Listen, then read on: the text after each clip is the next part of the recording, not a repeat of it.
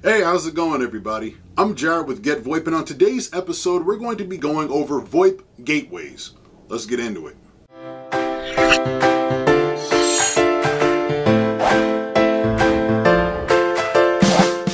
Now, I know what you're thinking. VoIP gateway sounds like something straight out of a 1980s sci-fi flick, but I promise you, it has nothing to do with teleportation devices. As a matter of fact, they're actually a piece of hardware that converts raw telephony traffic into data packets that can be transmitted through the internet. Some people tend to confuse VoIP gateways with ATAs, which stands for analog telephone adapters, because they both turn voice into data. However, VoIP gateways are slightly different because they can support up to 256 calls simultaneously, as while ATAs, also called VoIP boxes, can only convert for one phone at a time. These large-scale capabilities make the gateways perfect for large offices that want to make the switch to VoIP but are stuck with the infrastructure that will make it too costly to switch over entirely.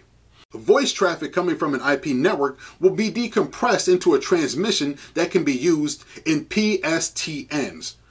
Conversely, calls coming through the PSTNs are encoded. It's important to note that these gateways work both ways.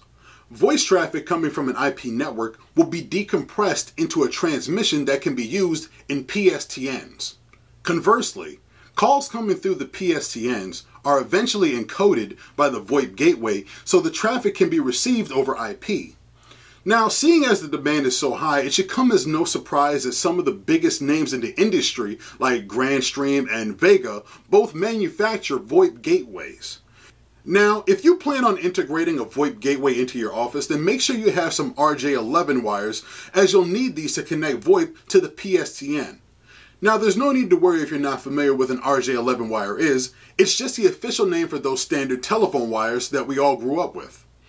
Now, when push comes to shove, VoIP gateways make the transition from PSTN a whole lot cheaper for companies all around the world. Now, don't forget to subscribe and hit that notification bell below if you've enjoyed this video, so that way you can stay up to date on our journey to simplify the VoIP world.